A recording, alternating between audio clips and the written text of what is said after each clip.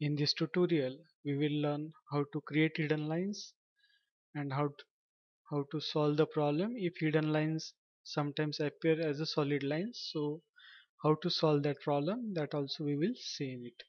So to create hidden line, we will be using the layers. So click on this layer properties, click on this new layer and give the name hidden. Then click on choose some color for hidden line. Then line type, here continuous is there, we want hidden, so click on this continuous, click on load, then click inside.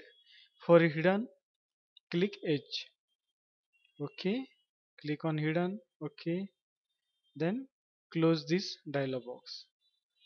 Now make the hidden line current, hidden layer current.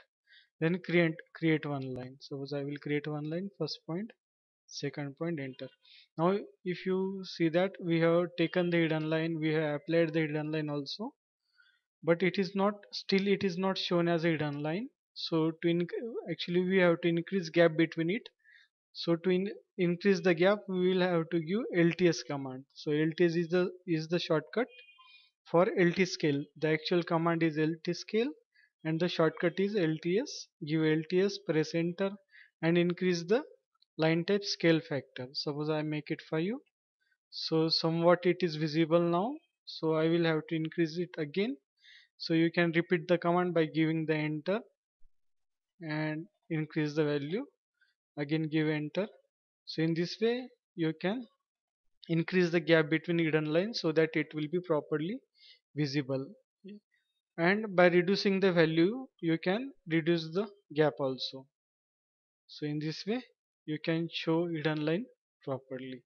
And suppose if you have some existing object, suppose I have this object which has been created on other layer and I want this line to be of hidden type, so you can, for that you can use match properties.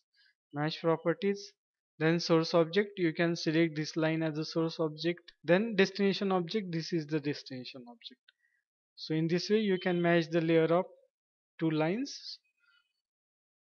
The other one method to change the layer is you can also select the object, select on the layer hidden and press escape. So that way also you can change the layer to hidden. If in the same drawing, if you want two hidden lines of different gaps, then for that you can use these properties. Then select the line for which you want to change the line type scale, and from here also you can change the scale factor.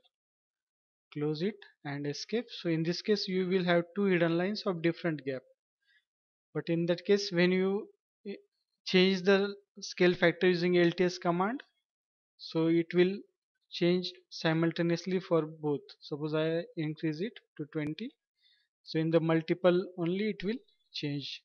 So in this way you can have different spacing hidden lines in the same drawing. Thank you.